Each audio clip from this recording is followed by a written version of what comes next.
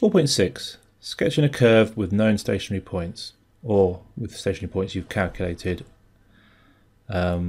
using the skills from section 4.5. This is the last video in my Ultimate Revision Guide Calculus section for Further Maths GCSE. As with all the others, this index button will take you back to the index of topics, and this bar here will have any questions, exam questions that I've been through on this topic, so you can practice these skills. Okay, so this is the putting it all together now, working out stationary points, what types of stationary points, and then being able to sketch the curve of those points. The key thing we've got to remember here is working out the values of the points where they cross the x and y axis, as well as knowing the coordinates of the points where the curves turn around, or the turning points, or the stationary points in fact. So let's have a go at question 1. Okay, we've got to solve the equation. We've got to solve the equation where x cubed plus 3x squared equals 0. So part A, we've got to solve that. To solve that, first of all, we can factorise out an x squared, because x squared goes into both of those. So it equals x plus 3 equals 0. So x equals 0 and x equals minus 3 are the solutions. So that's an algebra question, not really to do with this topic. Part B, let's work out the coordinates of the stationary points of the curve. So dy by dx will give us the, when that equals 0, will give us the stationary points. So differentiating that, we get 3x squared. Differentiate this, we get plus 6x. We want to make that equal to 0 to get the stationary points.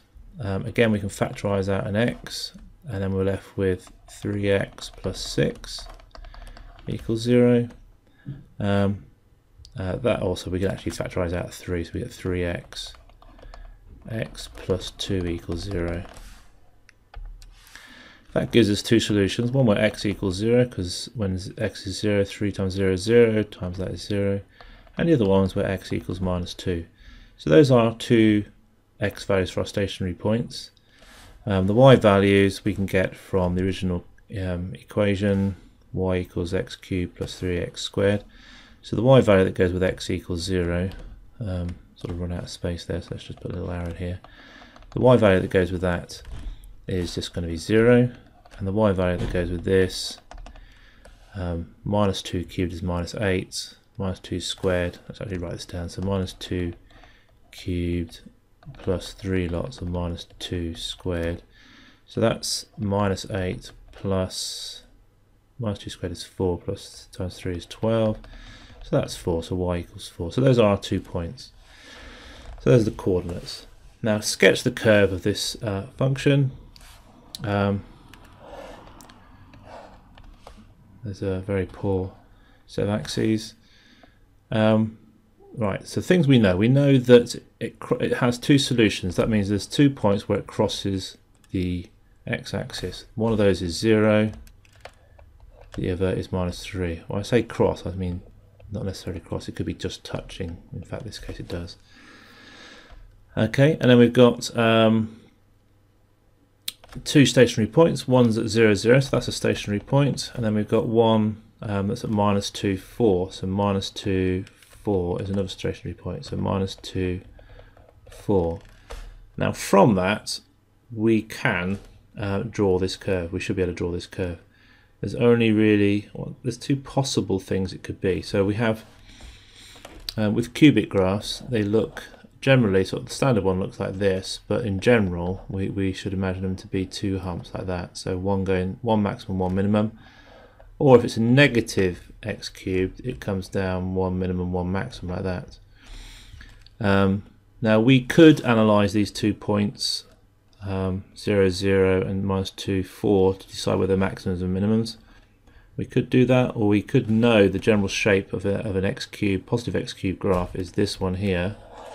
So it should come up through that point, get a maximum there, minimum here, and then back up off to infinity.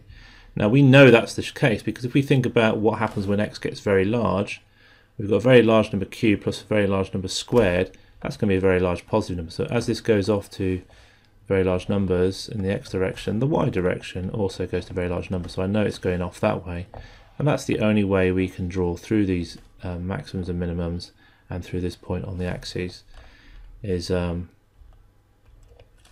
with that shape of graph. If I knew this was going off to minus infinity, then I would know it comes in through here, touches there, you know, in through here, and somehow turns right. No, that won't work. Yes, this is the only shape it can be. Okay, so that's one way of doing it. We could, I mean, if you want to be absolutely certain, we could use the second differential, d2y by dx squared, which is equal to this thing differentiated, which is going to be 6x plus 6. And we could make, when x equals 0, d2y by dx squared equals 6. Therefore a minimum. So there's our minimum there at 0. And when x equals minus 2, the d2y by dx squared is going to be minus 12 plus 6, which is minus 6, which is a maximum. So that's a maximum, and that's what we had. Okay, so that's the sketch. Most of this question is to do with other parts of the calculus, well, an algebra question followed by a bit of calculus for the stationary points, and then the curve sketching is the last part, so knowing how to draw these curves on. Okay, let's have a look at the next one.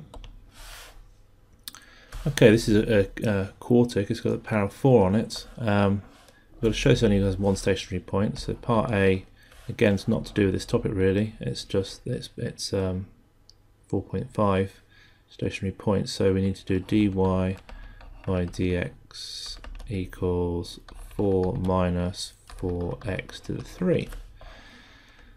And then we've got to show that equals to 0 in only one place, so we're going to try to solve this. So we get 4x cubed, we take that over to there, equals 4. Divide by the 4, we get x cubed equals 1, so x is the cube root of 1, which is 1, and therefore only one stationary point. Okay, so that's A. B, sketch the curve. So we know that's a stationary point when x equals 1. The y coordinate, when x equals 1, y equals 4 lots of 1 minus 1 to the power of 4, which is just 1, so that's going to be 3. 4 times 1 is 4, take away 1 is 3. So 1, 3 is our stationary point. What type of stationary point is it? So if we differentiate it again, d2y by dx squared, we get differential of that's going to be 0. 3 times 4 is 12, so it's going to be minus 12x squared. And we know that x equals 1, so that tells us that d2y by dx squared equals minus 12 lots of 1 squared, which is minus 12. Therefore a maximum, and therefore our curve, what do we know about it? Well, we know has one turning point, which is at 1, 3. So at 1, 3, got a turning point. Didn't actually find any solutions to what we need to know is where it crosses the axes. If we look at this, let's quickly go back to this. If we factorize out the x, we get 4 minus x cubed. So x equals 0 is a solution, so 0, 0 is going to be a solution. And the other one is going to be when this is equal to 0, so let's do this down here. So 4 minus x cubed equals 0. So 4 equals x cubed. So x equals the cube root of 4, whatever that number is. Now you could use a calculator, or you could even just put the cube root of 4 on there on your axes like that.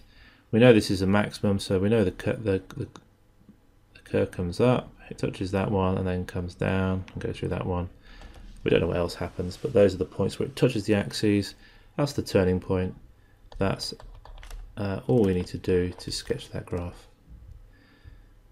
Okay, so that concludes my videos on calculus. Hopefully they've been helpful. Hopefully I'll have some practice questions for you to work on throughout. Hopefully you'll do well on this topic.